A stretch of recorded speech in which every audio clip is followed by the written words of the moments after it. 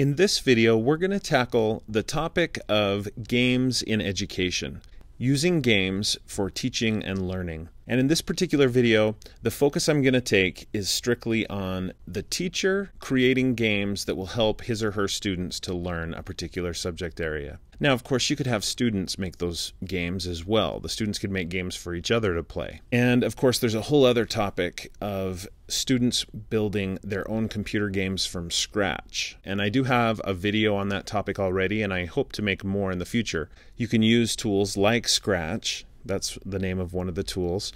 There's Multimedia Fusion that can help you to do the same kinds of things, and several other options. GamePress is one that I've made a video for. TinyTap is another pretty easy example that's pretty exciting. So I hope you'll check out the videos I've made already on those topics. But in this video today, it's more about creating a teaching and learning computer game. And you can see this logo that I have here, Games and Learning. I got it from this website, gamesandlearning.org.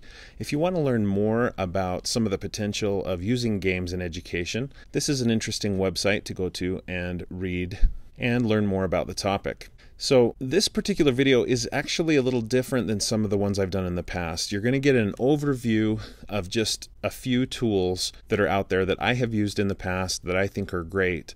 But I'm also hoping for lots of feedback from you. A lot of times I post a video and it gets lots of views and it gets a few likes and things like that, but I don't get sometimes a lot of feedback in return, and I hope I'll get some in response to this particular video. Because, to be honest, I'm not very happy with the quality of the options out there right now for developing quick games that are educational. So if you know of great resources that are out there, please post it in the comments. Please share it with other viewers and with me, and I would love to learn from you. So let's take a look at the first tool that I can recommend that I have used. It's called ClassToolsNet. It's created by Russell Tarr. He's an educator, and I follow him on Twitter and in other ways, and I've found his content to be always of good quality and interesting. So this is his website, ClassToolsNet, and it has several interesting tools for teachers, like a random name picker. It's also got a tool called Fakebook, and there's lots of other tools here, graphic organizers, there's a countdown timer. So you should check out this website for more than just games, but take a look at the games that it does have. It's got an interesting game that I have used several times called the Dustbin Game Generator. And this is a category game. When you click on it, what it does is you click Start and it gives you 4 category boxes. So for example, I could go in here and I could type in noun, and then I just hit tab and it moved me down to the next section. I'll call this verb. Hit tab, adjective, hit tab, adverb. Now instead of hitting tab, you could just click with the mouse. So now that I've got 4 categories, and these could be any 4 categories that you want, you then need to click in the box underneath each category and type in some examples of items in that category. So for noun, house, car, boat, New York, etc. I could go on and on. Next we have verb, jumping, swimming, skating. All right, I'll stop there and give me a minute and I'll put in some adverbs and adjectives. Okay, so I've got several items in each category. Now I can just click proceed. Now if I want to, I could password protect this. I'll just put a password in there, and without knowing that password, you won't be able to edit this game. The other thing I should do before I proceed is give this quiz or game a name. So I'll click up there, do select all, or you could just delete it out, and I'll give it a name. So parts of speech, game. Now I can click proceed, and look what it does. It comes up with one of the items in one of my category lists. That's a noun. So I put it in the noun dustbin or garbage can, and I'm rewarded because that's the correct place. That's an adjective. That's an adjective. That's a verb. Now if I put it in the wrong place, it rejects it. And notice that I am being timed.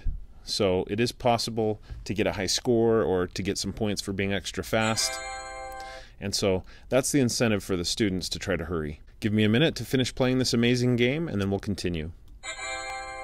Okay, when you finish, it gives you a game over, it shows your final score, and you can play it again if you want to, or whatnot. If you want to edit the questions, you have to know the password, right?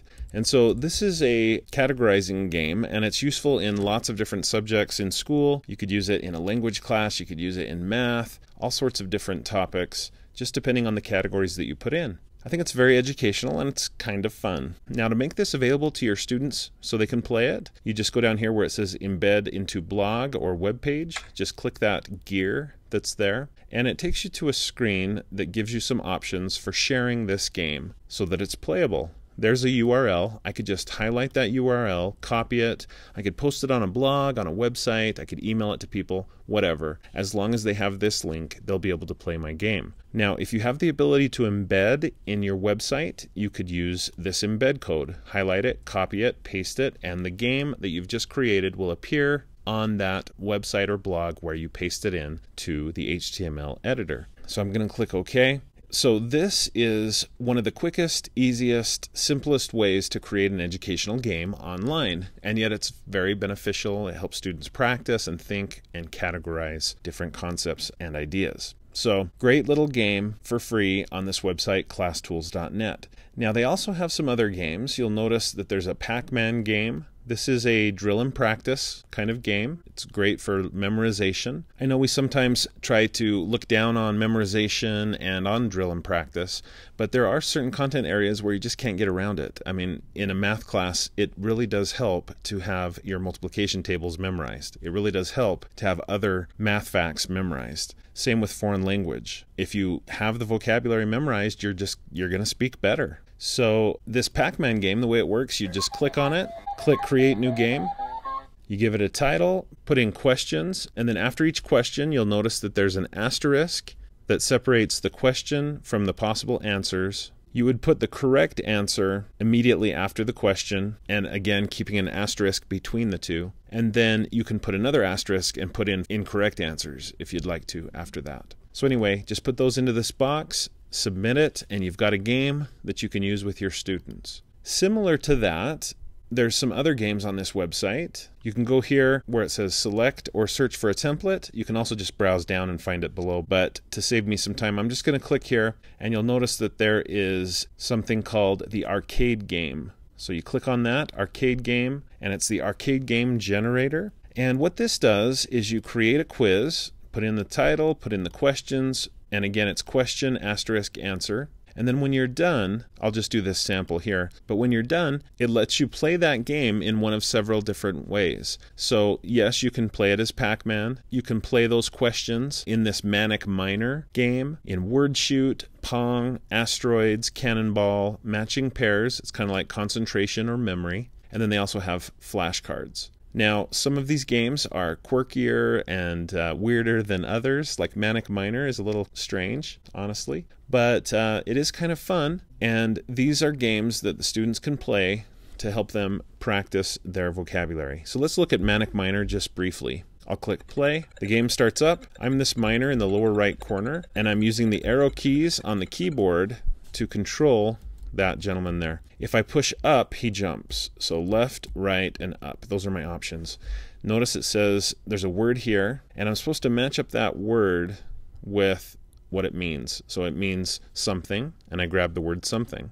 Okay, so the answer here is in the back, so I grabbed it. Eventually, you'll get enough correct answers that you want to get this key, and then to finish the level, you go to find that toilet, okay, and you jump down the toilet. Don't ask me why. I didn't make this game, but kind of a fun little arcade game based on answering questions. Okay, so check out ClassToolsNet. It's great for more than just games, but it's got several games that you can create, and then your students can play them. Now, a wonderful similar tool that I used back in the day is called whattolearn.com, and you can see it's a numeral 2. And this has several arcade games that are editable, and you can go in, put in your questions and answers. And back in the day, this was a wonderful resource, completely free. Then it was purchased, I believe, by a textbook company, and they started charging for it. And my understanding is that it's kind of on its last legs. I might be wrong about that. I hope I am. But if you go now to sign up for this, whether you want to pay or want to do it for free, notice that it says they're not currently providing options for sign up, Okay, you can still go there and play games. So go do searches for games, and you should be able to find some fun games to play or have your students play. But it doesn't seem like that there's an option now to make your own games. When you go to make a game without an account, these don't seem to be clickable. You can play an example game, but there doesn't seem to be a way to create your own games. So check out this website. It used to be amazing, but it's kind of lost some of its luster, at least for me, because I know I used to be able to make these games and create them and have my students play them, and they were a lot of fun and very educational. The last website that I wanted to talk about is called superteachertools.us. Now, I think superteachertools.com takes you to the same place. That's the URL that I'm used to using for this website, but officially it's now .us. Like it says here, you can review content with fun games, and again, the teacher or the students can make these games. I think most often the teacher would make them for the students to play. And this website is pretty similar to ClassToolsNet. It has some of the same kinds of tools, like a random name generator. It's got a great group maker, seating chart maker, classroom countdown timer, classroom timer, and some QR tools. And by the way, ClassTools.net also has QR tools that are kind of exciting. But the topic of this video today is games, so let's focus in on the games. This website, superteachertools.us, focuses on game show type games. So you can see that there's a Jeopardy style review game. There's also Who Wants to Be a Millionaire, and then they've got an arcade kind of game called Speed Match. This is a great website to check into now and then to see what they have available. Let's just get a glimpse of some of these games, and I did make a video tutorial in the past about the Jeopardy maker, but I'm just going to click on the game that's already there, and you can see it brings up a random game.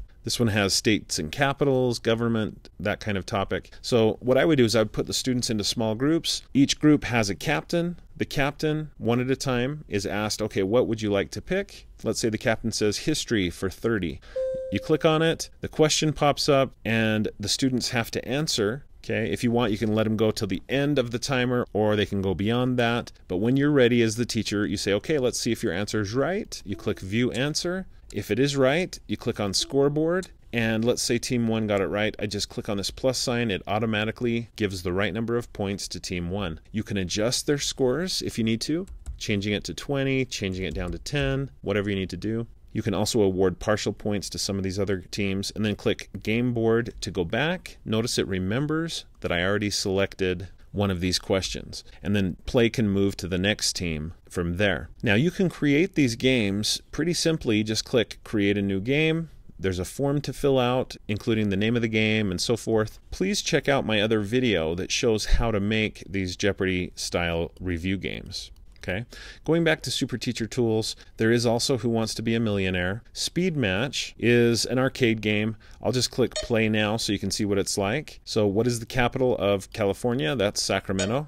So I just dragged the right answer down. Who was the third president of the United States? Okay, Thomas Jefferson. So this is just a speed game where you're trying to match up the questions and the answers, but kind of a nice game. And you can customize the questions and answers just by clicking Make a New Game Now. You go in, you fill in this form, you click Create This Game, and it will give you a form to fill out with the questions and answers. When you're done, just click Save Game Changes, and it will give you a URL for your game. You can share that out. And that's the way it works also with the Jeopardy game and the Who Wants to Be a Millionaire game. Okay, so just a quick overview of these three tools that I really love. ClassTools.net, that's wonderful, especially for arcade games, and then other tools that I didn't feature in this video. Next we have What to Learn, that used to be fantastic, but its better days seem to be behind it. And then we also do have superteachertools.us that is wonderful for game shows and other tools as well. If you have suggestions for me for similar tools that might be newer or have better features or better options for teachers and students, please put those in the comments. I would love to find out about them.